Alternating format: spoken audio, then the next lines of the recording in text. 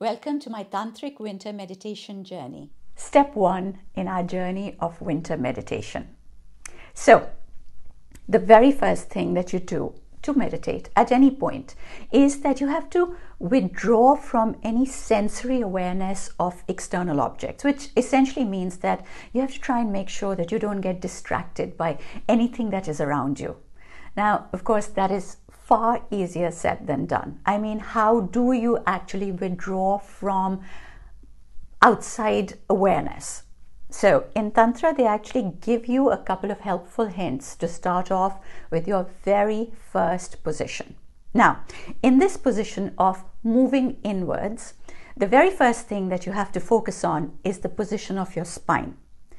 Your legs basically just need to be open, so that the thighs have to be open, so that your pelvis is open. Now, whether you cross your legs into a lotus position, whether you actually place your legs so that they're out like this, it doesn't matter.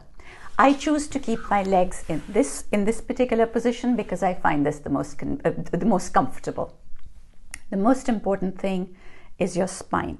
It has to be very, very straight.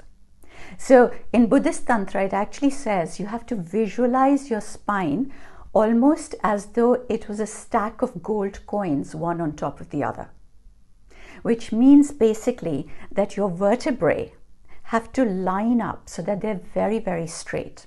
And to give you an idea of just how straight it must be, when you finally put your hands down in front of you to begin your meditation, the hands should be a minimum of 4 inches below your navel. So if that's my navel, they have to be at least over here.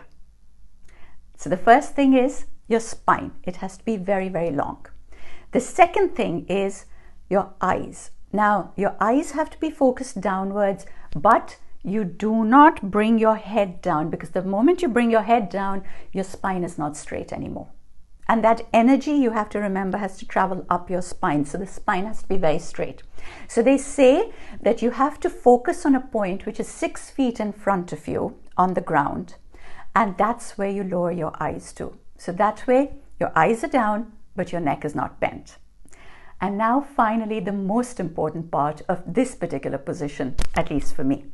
So they say that if your mind is clouded with desire, and that's what you need to get rid of, you put your left hand on top of your right hand. If your mind is clouded with aggression, and you need to clear your mind of aggression or violent thoughts or angry thoughts, you put your right hand over your left hand.